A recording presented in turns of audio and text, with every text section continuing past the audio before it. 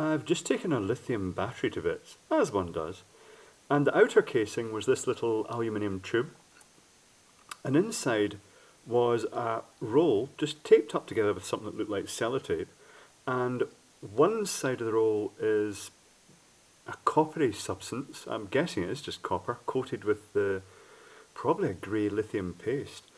And the other side is I don't know if I think it's so shiny that it must be some sort of stainless steel or something. I'm not sure, it must be a special alloy. And again, it's covered in the grey coating, but they're wafer thin. It's most of what the content is the metal itself.